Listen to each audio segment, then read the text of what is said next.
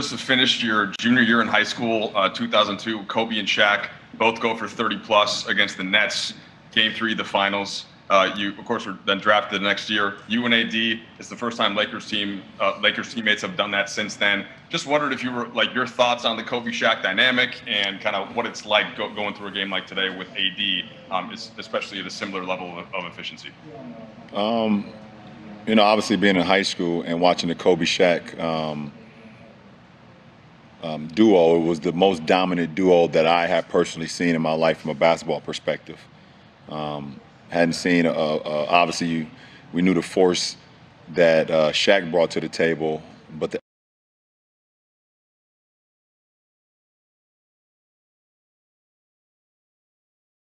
elegance and force that Kobe played with as well. They were very dominant in what they did on the floor, on both sides of the floor. So to be in a conversation with those two guys, myself and Anthony, or myself and AD, he's going to kill me. Myself and AD, it's just very humbling because, I know I grew up watching those guys.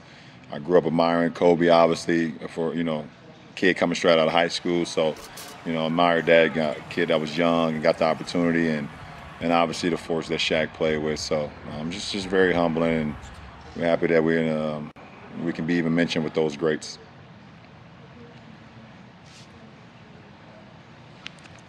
LeBron, both AD and Frank kind of indicated that even though it's a win, they weren't totally happy with how things went today, defensively, especially. Frank had mentioned. Do you agree with that? And if so, what concerns you about?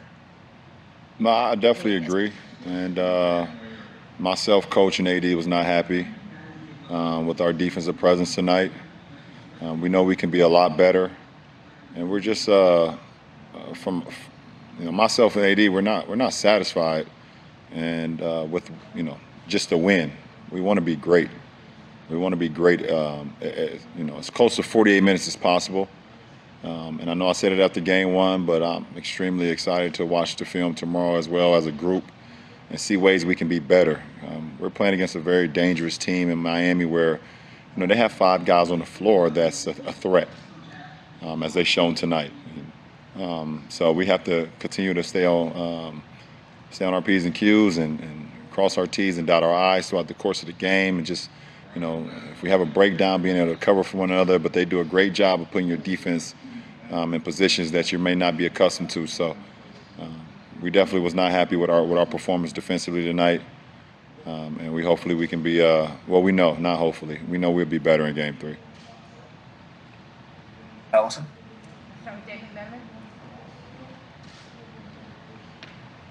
LeBron, if you indulge me on the Kobe Shaq line of questioning, obviously Shaq, big post presence, a 5 as much as a 5 can be, Kobe perimeter and all that.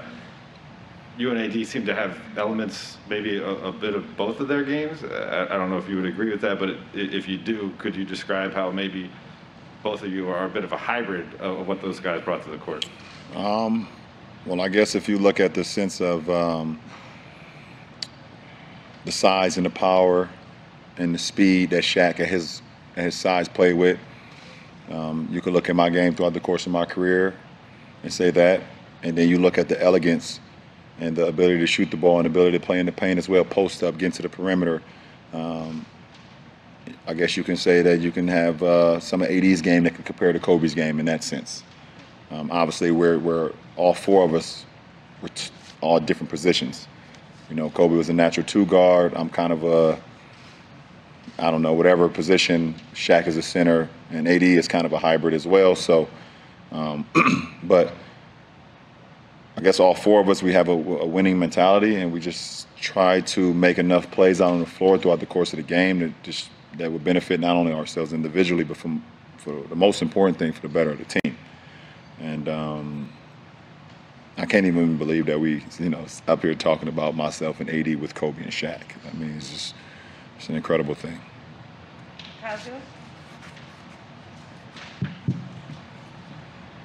In the third quarter, you guys had an 18-point lead, and pretty close to that point, the Heat had timeout, and UD was talking to the guys and really fired up. And at that point, it seemed like there was maybe a turn in momentum and they started attacking aggressively. What do you know about UD that makes him impactful to a bench of players like that, even though he himself is not playing in the game? Just check his resume. It's that simple. I mean, he's put in the work. He's been there. He's been through everything that the Heat franchise have seen. He's seen it all. He's done it all. I mean, just check his resume. So, and he's it's not many guys that talk about it and also be about it. He's one of them. And if you want to be in a foxhole, that's somebody you want to be in a foxhole with. Dan? LeBron, you used the word force probably 6 or 7 times in the first 2 answers today. How important has your team's ability to play with force made a difference in these first 2 games? Well, I think I was talking about force because Shaq's name came up, and there's no way that you can talk about Shaq and not that word come up. From a team's perspective, I think we've done a good job of, one, not turning the ball over, but also still being able to play with force, as you would say, play with tempo offensively, get good looks, get looks that we like, make or miss, and live with the results. Now, we have to play with that type of force defensively, but also from a cerebral side as well, from thinking the game a little bit better as they're going through their offense and their pace and their force as well. So we got to be a lot better, obviously, on that side. We'll send it back to Will for a couple. All right, I'll take a couple more. Andy Kamenetsky. Hey, LeBron. When you guys advanced past Denver, Frank was talking about the relationship he has with you, and he said that the buy-in that you had with him as a coach and the immediacy of that buy-in did a lot for this team and where you are right now. What was it about Frank that gave you that immediate buy-in and that you gravitated towards quickly? For one, from a competitive standpoint, going against Frank's teams in Indiana when we had our battles when I was in Miami, you understood how well those teams were coached, and it starts, with the head coach, and the players are an extension of the head coach. So I had that memory of that, just battling those Indiana Pacer teams. And for me, I've always been a coachable player throughout my whole life. I've played for multiple coaches, and I've always been a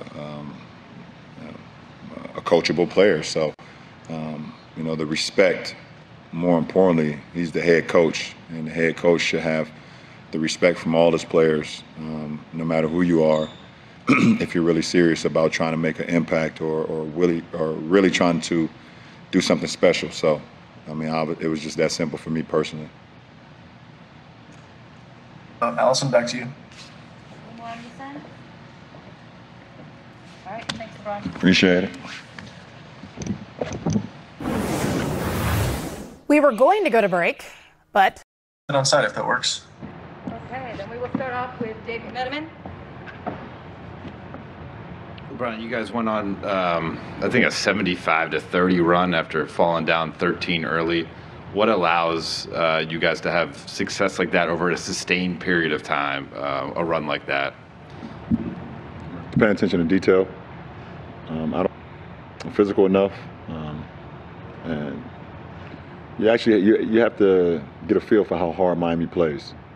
And I think they smacked us in the mouth, and we got a sense of that, and so we knew how hard we had to play if we wanted to try to make it a game. And from that moment when it was 23-10, we started to play to our capabilities. We started flying around. We started getting defensive stops in. We started sharing the ball a lot better offensively and just got into a really good groove. All right, Kyle Goon. For AD, thank you. For AD, obviously his first finals game, what did you see about his preparation? Was there any advice you gave him, and to see him perform like that? What do you feel about that? I don't feel anything I expected out of him. Didn't need to give him no advice. We've been preparing for this moment all season. He's been preparing for this moment all season.